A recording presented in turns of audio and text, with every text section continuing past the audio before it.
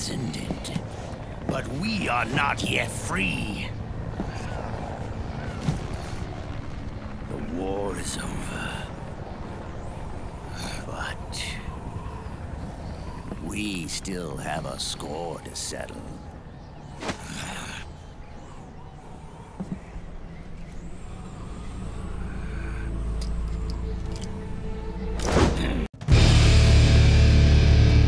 Intense stealth, deep philosophical themes, highly technical yet still digestible gameplay, and a story that, by the fourth game, had become what could only be described as a glorious mess of science fiction and political intrigue, all wrapped up in a warm blanket of borderline supernatural military espionage. This is just one way to describe the gigantic epic that is Metal Gear Solid 4: Guns of the Patriots, but with so many ins and outs, ups and downs, and a litany of other facets to consider, surely there are many other ways to categorize it. In that lies the magic, the genius, and the essence of the game. It's hard to imagine any other game with this level of the absurdly impossible task of tying up so many intricate loose ends and fulfilling so many unanswered questions while still being a fantastic experience in and of itself. It's an absurd challenge that likely nobody could even have a prayer of pulling off, yet Kojima took a massive stab at it anyway. If you are even passively familiar with the Metal Gear Solid franchise, odds are that you are at least somewhat aware of its intimidating amount of lore that goes all the way back to the 8-bit days, consisting of countless instances of lies, betrayals, twists, and many apparent contradictions. This has kept many potential fans away from the series, but has also served as a wonderful journey for those who have been into it all these years, gleefully scarfing up each and every installment. As with all major action stealth games, Metal Gear Solid 4 had a lot to evolve on from the last major release in the series, Metal Gear Solid 3, which really pushed the boundaries of the systems it was on and redefined what was possible in a stealth game. One boss and one snake.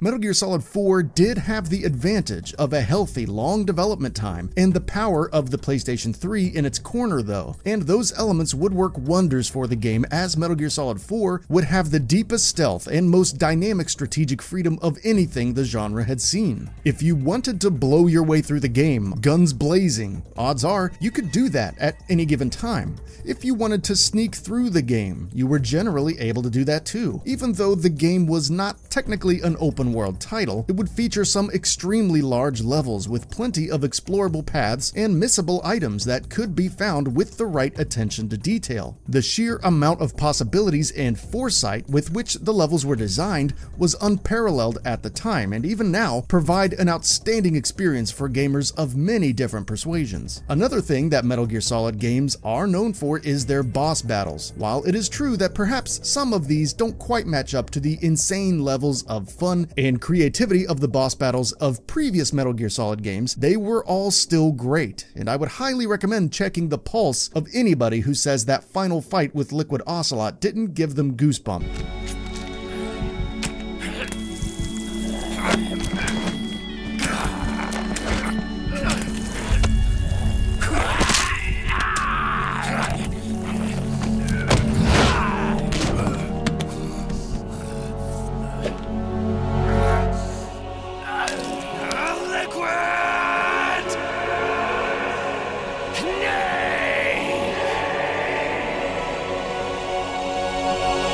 One of the major tasks of Metal Gear Solid 4 is to wrap up all of the loose ends of the previous games as succinctly as can be done, and for all intents and purposes, somehow it does more or less accomplish the goal of making sense out of the madness of the series up to that point. While much of that is accomplished through massively long-winded cutscenes, some of which are longer than actual feature films, it still manages to unravel the bulk of the mystery surrounding Solid Snake's origin, his connection to Big Boss, and the incalculably massive AI system that controls the bulk of the world's military and political developments. These scenes might seem cumbersome to many, and perhaps they kind of are, but at the same time, it's likely impossible that Kojima and his team could have approached the various narratives in any other way than to have the player passively watch them reach their various climaxes. Besides, it's reasonable to assume that Metal Gear Solid 4 is largely for the hardest of the hardcore Metal Gear fans anyway, so if they had a real problem with in-depth stories and long scenes, they probably wouldn't have made it to the fourth game anyway. So while the game did have its detractors for this method of storytelling, it's also fair to say that they should have known what they were getting into.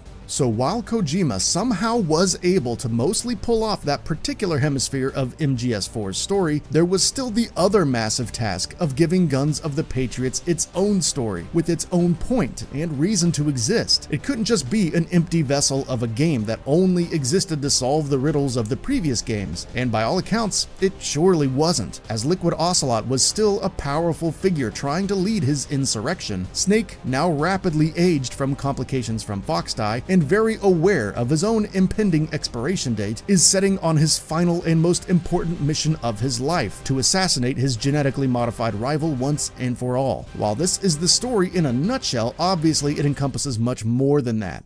On his travels, Old Snake crosses the paths of many new and old characters, and interacts with them in interesting ways. Everything from Drebin 893, the illegal arms dealer, a newly upgraded and therefore now much cooler Raiden, to his long-lost love Meryl, who has drifted so far from Snake by that point both personally and professionally that they barely even have anything in common anymore, yet still maintain a level of respect that only the two of them can have. And they do join forces for their overlapping goal of stopping Liquid. The journey takes Snake to various locations around the world, including back to the PS1 game, where many would argue the more important sectors of the Metal Gear timeline really began, for a series of callbacks to the classic PS1 game and finales that remind the player of how far the story has come, while simultaneously ending the stories for several of the other characters and driving Snake forward to his final act. Ultimately, by the end, the story of Solid Snake, Liquid Ocelot, Big Boss, Zero, Naomi, Vamp, and several others are all brought to their conclusions, while characters like Otacon, Meryl, Johnny, and Campbell are left to continue on and hopefully live some sort of a reasonably normal life. The story of MGS4 had more character arcs to handle than just about any other story ever, and for better and for worse, it took the steps it needed to address them all as best it could. While each conclusion wasn't perfectly satisfying, it was hard to not at least respect the gargantuan feat of bringing them all to their logical ends while still giving the game a reason to exist itself, all at once. No game is perfect, and I'm not going to sit here and tell you that Metal Gear Solid 4 is either, but it doesn't try to be. That's not the mission of Guns of the Patriots. It doesn't exist solely to outdo the previous games. It exists because of the passion from Metal Gear Solid fans and their desire to see these lingering questions answered and frayed storylines resolved. And that passion fueling Kojima to do his level best to bring that to the fans who had followed this insane story for, in many cases, decades. In accomplishing this goal, Kojima had created one of, if not his greatest work to date, a technical masterpiece in action gameplay, a brand new breed of stealth that influences games even today in terms of its flexibility, and an elegant story about opposing forces that, while they may hate each other in one way, also provide the reason for the other to exist all the same. It's about many things: political strife, the commodification of war, and ultimately what happens when an unstoppable force meets an immovable object. Metal Gear Solid 4's timeless themes and outstanding technical achievements make it easily one of the best games of all time. Even though it might not be for every gamer out there, it's impossible to deny that it is, in fact, one hell of a game. That's it for this video. If you enjoyed and would like to see more, feel free to hit that subscribe button and hit the notification bell to ensure you'll be notified when new videos go up.